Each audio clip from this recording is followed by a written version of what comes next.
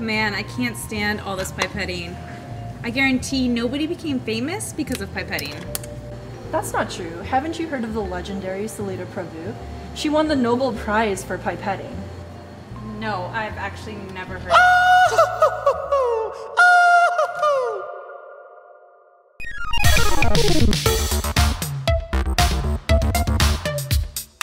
Yes, yes, it's I, Salita Prabhu, Master Pipetter Extraordinaire. Such a huge fan! Yes, yes, I know. You look a little different. Oh, well, yes, I did just change my hair. No, I don't think that's it. Well, I'm quite sure I don't know what you mean. Oh, I know, it's your glasses. Oh, yes, I quite forgot. I did get these recently. Wait, how did she even get here? Why, through the power of pipetting, of course. With a pipette, you can do anything. I'm pretty sure that's not how they work, Salita. That's Dr. Master Pipetter Extraordinaire to you? I'll have you know, I've been mouth pipetting since before you were born. Mouth pipetting is the extremely dangerous act of pipetting with your mouth. Modern micropipettes, like the one here, remove the need for such dangerous activities. I repeat, do not mouth pipette. Now back to your scheduled programming. Oh, Salita, I am so glad you're here. Victory over here was having issues with pipetting, and you are just the Master Pipetter Extraordinaire to help. Yes, child. I believe I can help. Come with me and I'll show you the way of the pipette. Teleportation, go! I think she forgot about us. Yeah, but more importantly, how'd she do that with a pipette? Don't question her.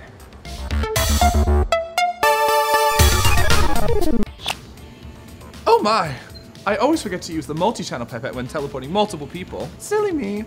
Oh, what do we have here? We were just learning about pipetting.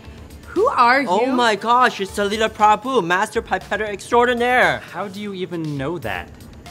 Well, we were just learning about the do's and don'ts of pipetting, so if you truly are a Master Pipetter Extraordinaire, I would love if you would stay and demo some techniques for the students. Oh! Well, I'll do what I can. Teleportation, go! Okay, well, to get started, it looks like we have a couple different pipettes here. Can either of you tell me why we need so many? Yeah, each pipette has a different size and it holds different amounts of liquids. Correct. So, looking at these two pipettes, they both look like they might pipette 200 microliters. Can either of you tell me the difference between them? That's an easy one. So, yeah, they both say 200, but if you look down here, this one's actually 20 microliters, and this one's 200 microliters, so I know that's a 0.0 decimal place. Correct again. So the important lesson here is to make sure that you look at the size of your pipette before using it so that you make sure you get the right amount of material. So now that we have the basics down, can you please tell me the difference between the first and second stop, please, Rocky? Definitely. A pipette has 2 stops. In order to withdraw some liquids, you have to go only to the first stop. Correct. So Justin, what does the second stop do? So there's 2 stops on a pipette, and if you want to expel the liquid, you should make sure you push all the way down to the second stop, right? Correct again. Just make sure that after you push it all the way down to the second stop that you take the pipette completely out of the liquid before releasing, or else you'll suck it back up again. But isn't there another use for the second stop? Great question. So yes, there is in fact a secret lost art of pipetting called reverse pipetting. Oh! Yes, reverse pipetting. Quite simple, really. You just suck up the liquid, flip the pipette upside down, and there you are, reverse pipetting. Salita, no, if you do that, you're gonna... As I was going to say, if you flip the pipette upside down, you're going to get liquid into the pipette itself, which will contaminate it. Okay, if that's not reverse pipetting, then what is? Well, let's just say it's a lost art for a reason, but the intent is to make sure you get the right amount out of the pipette. However, I have another tip that will be just as good.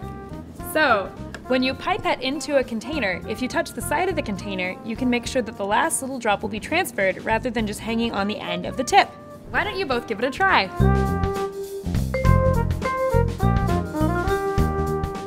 Okay, great. Let's see how Salita's doing.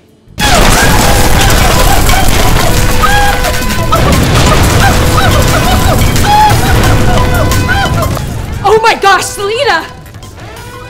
Salida probably is awesome. Okay, that's all the time we have for today. It's time to go. Oh. No, seriously, we have to evacuate. Oh, okay.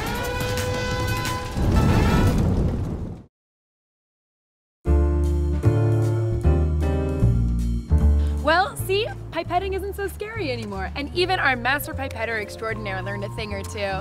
Oh, yes. Well, I guess there's always something more to learn in science. No more mouth pipetting for me. Salida.